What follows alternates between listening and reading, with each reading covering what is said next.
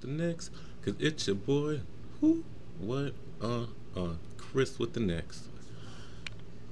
Alright, so I just want to talk about that video that went viral of the grandma pulling a knife on that kid.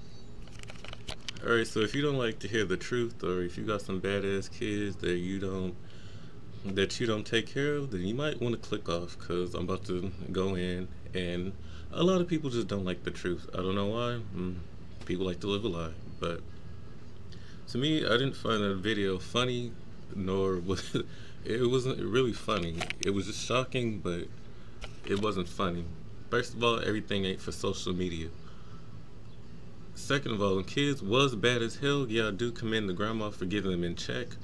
Because when it's time to play, you play. When it's time to not play, you don't play. Now back then, first of all, these kids nowadays will cuss you under the table. They will cuss you so far under the table, they will cuss you over it. And not only do they use the regular words like B and MF and all of that, but they also will tell you to lick on this and suck on that, and you like, what? Like, how old is you? You 13 years old. What you know about that anyways? I'm telling you, try to be a child for as long as you can, because when adult life ain't no joke. But yeah. First of all, a lot of people was trying to go in saying, "Oh yeah, no, the grandma was right. Yeah, she was doing good." No, I do believe in whoopings. I mean, I don't believe they solve everything, but they do get the boat rocking. She should have just, took off that belt and gave him a 1-2 step, a 1-2 swack, and then kept it moving. But pulling out a knife, yeah, that was kind of a bit obsessive, because have heard of stories and seen of stories where kids get punished in unusual ways. Like when I was in high school, I mean, because as kids you don't think about it, but as a high school, one of the guys was telling me like his uncle whoops him completely naked. He tells him to get in the basement and then take all his clothes off, and he leaves his underwear on, and he's like, no, you need to take them underwears off too. And then he starts whooping them all over. Now, as a kid or as a teenager, we laughed at that, and he told us like not to laugh at that. And the way he explained it was very, it was like, whoa, it takes you back. I mean, it doesn't take you back, but it's shocking. So the father, if his father was in his life, he needs to check that uncle, because that's not right, And little stories like that. And like when I was a kid, when it was like some of the girls were like over sexualized, and they'd be making like sex sounds and stuff. And this is elementary. Again, in elementary, you don't think nothing of it. But as you get older, it's like, wait a minute, like who's raising you? Where are you getting this from? So back to the grandma. I feel like, yeah, the knife was a little bit excessive. Because what if she could accidentally like stabbed him or something, and then what next? What if she gonna the next video that goes viral of another grandma doing something like that? What next? She gonna pull out a gun and pull out a gun and cock it? Child Protective Service will be probably investigating that, because it's like, why would you post something like that online? Whoever posted that. Everything ain't for social media, and I do feel like, commend her for like getting the child in check, but using a knife, that was a little bit too much, because a lot of these kids this is why a lot of them grow up violent.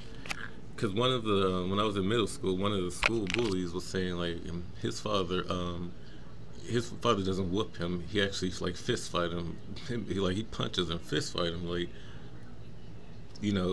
and that's probably why a lot of these kids become bullies and stuff, because stuff like that. Like, how you gonna fist fight a child? What are you, 40 years old? He was 40 years old at the time, and his kid was what, 14? Like that's crazy, So yeah, I do feel like, because back then, we didn't disrespect our elders. I do feel like it's a child's place to respect elders, but I do feel like sometimes it's vice versa, because some of these adults do be disrespecting hell out of kids. And it's like, damn, it's a child, but you ain't got to beat up on them like a punching bag. So, yeah, Uh, yeah, pulling out a knife. That was that. I'm not laughing at that, but it wasn't funny. There is other ways. Like I said, she could have pulled out a belt and you check them. And whoever the child's mother was, she needs to check her child too, because it's not really the grandma's place. I mean, your grandma can discipline the child, but it's not her place to be pulling out knives on children. Because I do want to bring up something that y'all remember the video. Sorry, I'm looking at Facebook or whatever. And y'all remember the video of the father who whooped his daughters for twerking in church. You know, that was a bit excessive too, but at least he used a belt. We already know what a belt can do. It just leaves some marks on you. Yeah, it does open your skin, but it leaves some marks on you. And a lot of people, and the other father that was whooping his daughter for looking like Beyonce. Uh, a lot of people was going in on them fathers saying, "Oh, that's too much. You shouldn't be doing that. You wrong. Yeah, put him in jail." And there was people like me, like, no, he was, checking his daughters. Yeah, yeah, it was a little bit much, like how he was whipping them, but they was pretty much just screaming out of fear. He wasn't really killing them or nothing. And I feel like a lot of people was going in on them just because they was men. First of all, it's not a lot of black fathers in a lot of these children's life. So I was commending him for, let alone for them, trying to take care of their own kids. So I commend him. Taking care of his daughters and showing them, like, you don't want to be a hoe. Because as guys, we know most guys, once they finish doing what they do with a girl, they bounce to the next one, and you just used up. And most of these girls get in their feelings about that because they want to be wifey, but it's like, no, if you open up your legs, if you being submissive, you letting somebody, run up in you like that, and then you think a baby not gonna make him stay, and sure enough, open your legs is not gonna make him love you. And I feel like he was whipping him out of that, teaching him right from wrong. Because you have a lot of people who don't want to see black people, let alone black women, succeed. You got stuff like ghetto gaggers and all that other, nasty shit. And it's not to make it a black and white issue again, but I'm just saying you have stuff like that. So I commend him for whipping his daughters and getting them in check. But a lot of people was trying to go in on them fathers and then commend this grandma for pulling out a knife. Like, how you gonna be like double sided like that? To me, that makes no sense. We all know what a belt can do, and we all know what a knife can do. Because a knife, she could have stabbed and punctured one of his lungs, and he would have been gone for the rest of his life. And that could have happened by accident.